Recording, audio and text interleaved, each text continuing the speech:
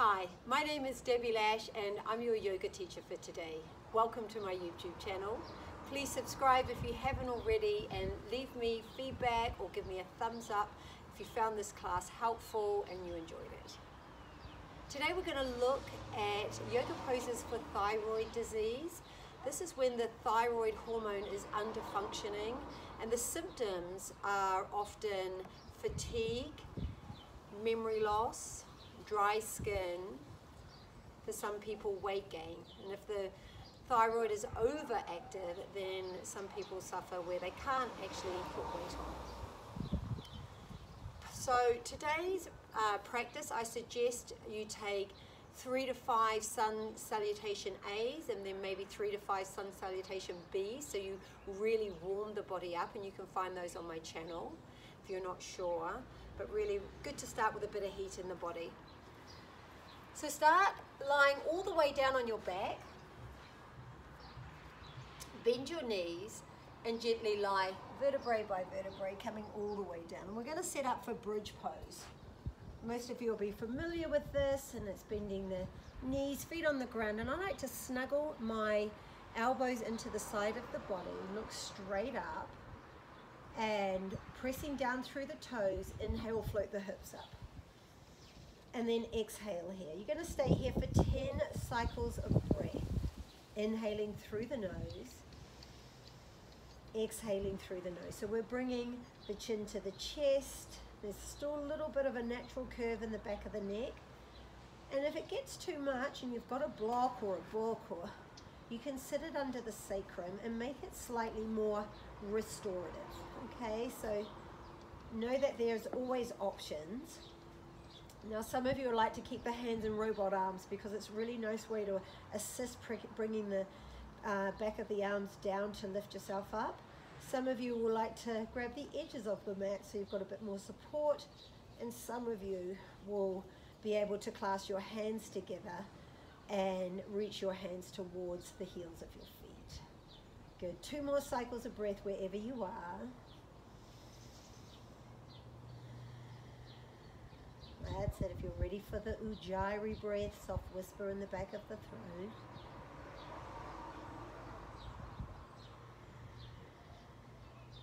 And last cycle of breath here. Inhale, lift the hips, press down through the big toes. And exhale, lower all the way down.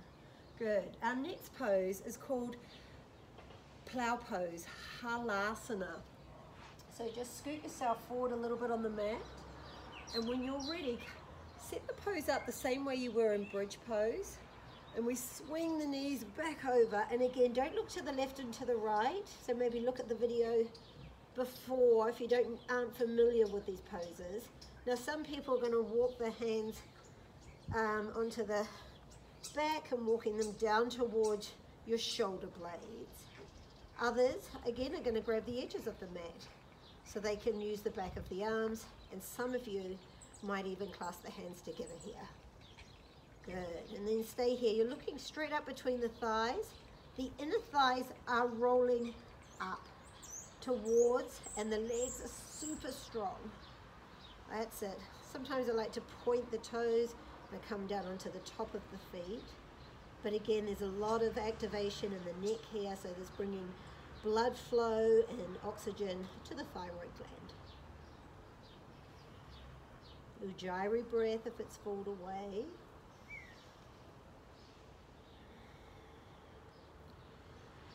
Three more cycles of breath, just like this. And again, you can walk yourself up onto the shoulders if you feel it kind of needs a little bit more positioning. And then to lift up into our next pose, shoulder stand, we bring the hands up, make sure the elbows are hugging into the midline, and bring one leg up at a time. And then pause here. So you're pressing down to lift up.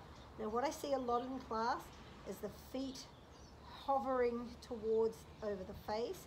You want to press the heels back so your heels are in line with your hips. You might want to flex the feet. Maybe you want to stay here and point and flex. And you know, you could do these exercises daily. You could do them every other day, maybe even once a week. So it's just wonderful to have all these tools available. And all these poses are great, even if you're just feeling a little lethargic. You don't even have a thyroid problem and you just want to do a nice amount of back bends and things to bring you onto the mat. Good. Coming back through Plough Pose, point the toes, inhale, lower. And exhale here. Some of you are going to stay here, use the same hand binds or the mat. Some of you like to bend the knees and giving yourself a nice big hug. I like to bring my hands around the back of the thighs just to bring a bit more gravity and weight down. And stay here, 10 cycles of breath. So again, the neck is round, bringing blood flow and oxygen to the thyroid gland. And we're standing on the back of the shoulders. Ujjayi breath.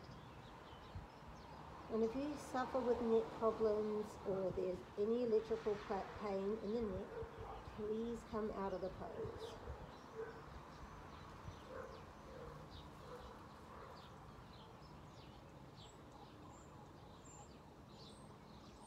And when you're ready, grab the edges of the mat, sharpen the legs so they're nice and straight and strong, and then lower yourself down so the hands on the mat acts like a brake, lowering yourself down vertebrae by vertebrae, point the toes, bringing the legs down nice and slow. Good. All the way down. So the counter pose to bridge pose is called Matsyasana, fish pose.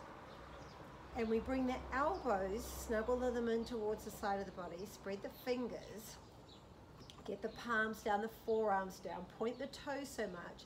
And then I imagine a hook on my chest with a chain coming down, and imagine the chain lifting the chest up, inhale, dropping the head back. So now we're opening the neck and activating that thyroid gland. Good, and you stay here. Some of you might want to play with lion's breath. Inhale. Lion's breath, stick out the tongue. Exhale. Good, 2 more, inhale. Lion's breath, exhale. And 1 more cycle of breath. And the next inhale, we press down through the elbows to lift the head and then gently lower yourself down. The transition coming out of that pose is super important. So just take your time and safety first. From here, draw the knees into the chest. Give yourself a nice hug and a squeeze in. We're just going to rock and roll 3 times. Just massaging the spine. And then we're going to bring ourselves all the way up. Good. Come up onto your knees. And we're setting up for Matsyasana, fish pose. Matsyasana. We are setting up for Ustrasana. Okay. Pause here. We're going to set up by bringing the hands to the sacrum and then press the thighs forward. Inhale, squeeze, and then exhale, lift the chest and just stay here. Some of you are going to stay here with the elbows squeezing in. Some of you might tuck the toes under and then drop the hands down. There we go. Keep pressing the pubic bone and the thighs and the hips forward. Keep chin to the chest for the first round. Ujjayi breath if your breath has slipped away.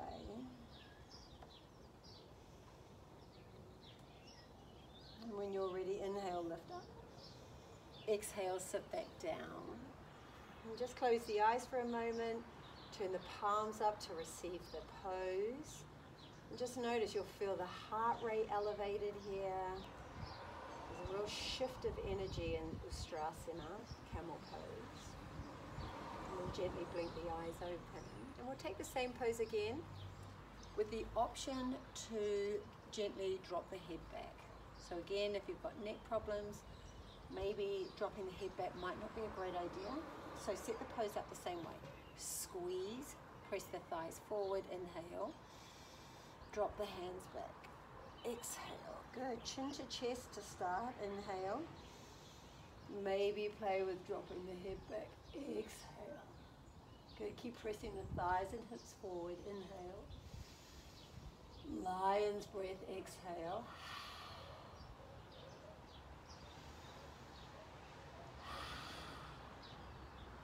Inhale, lift yourself all the way up. And exhale, sit down on the heels again and receive the pose. Good, just gently close the eyes down. You feel your energy swirling around, bringing buoyancy and lift. So really combating and counteracting that fatigue and lethargy. And come forward into plank pose, onto the hands and knees first, through tabletop, plank pose. Knees up or down, lower all the way down to your belly.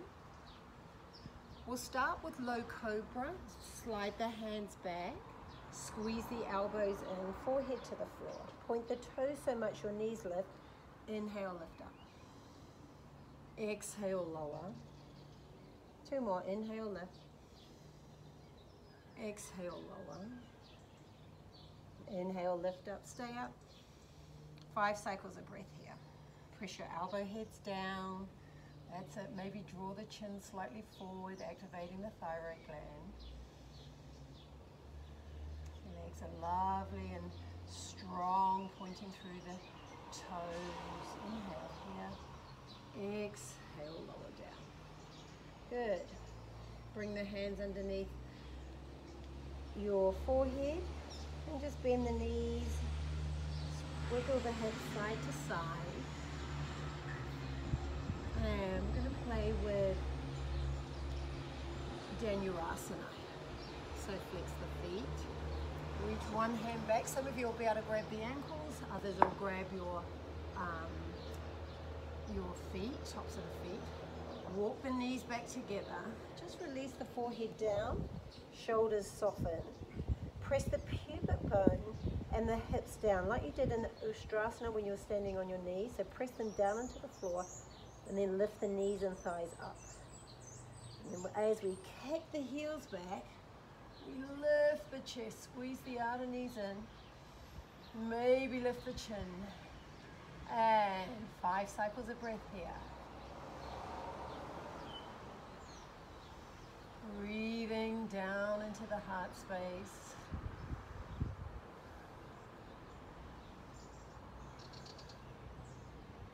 Inhale here. Exhale, lower down. How did that go? Good. And we'll just do that one more time. So again, windshield wiper the legs. And set it up.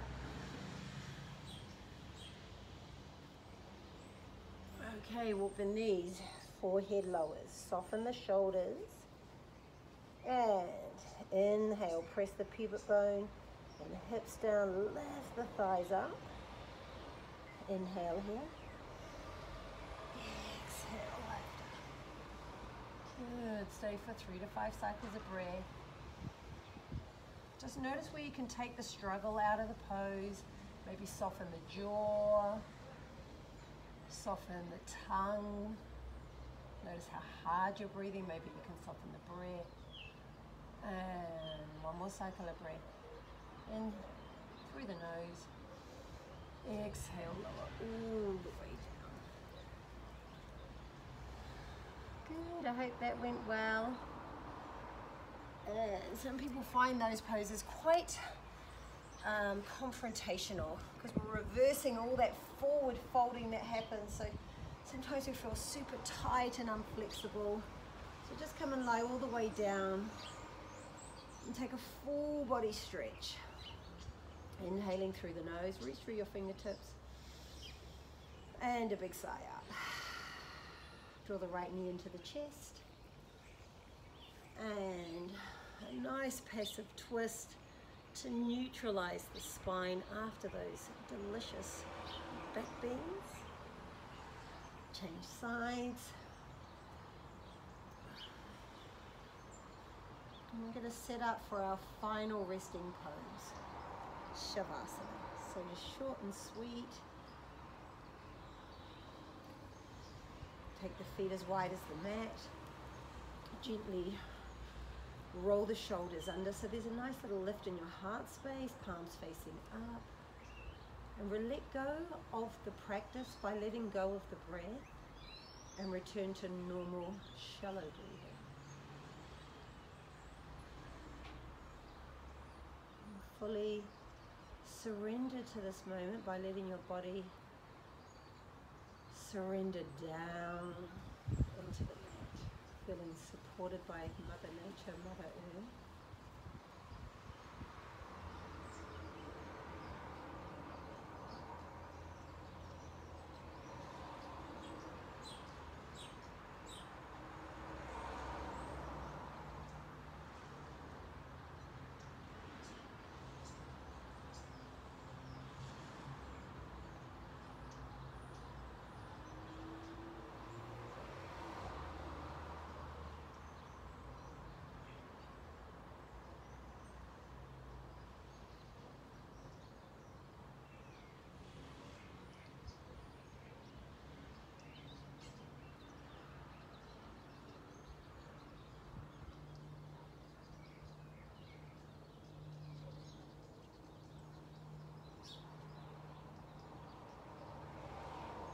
I encourage you to stay in Shavasana.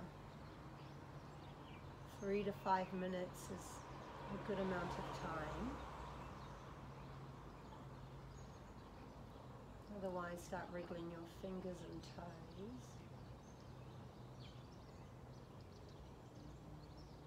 And lifting the arms up and over. Coming into the full body stretch. Inhaling from your fingers. Exhaling out through the legs, out through the feet. Draw the knees into the chest, giving yourself a well-deserved hug and a big squeeze in. Rolling to your right side. You can pause for a moment, bringing yourself all the way up. Cross-seated position. Sit up nice and tall, close the eyes down. Feel the effects of the practice. Noticing the shift of the energy, the shift mentally and emotionally in your mind, physically in the body, and most importantly, in your breath. Let's seal it all in, bringing hands at heart center, bowing chin to chest in gratitude. Taking the prayer to the third eye. I'll humbly bow. Namaste.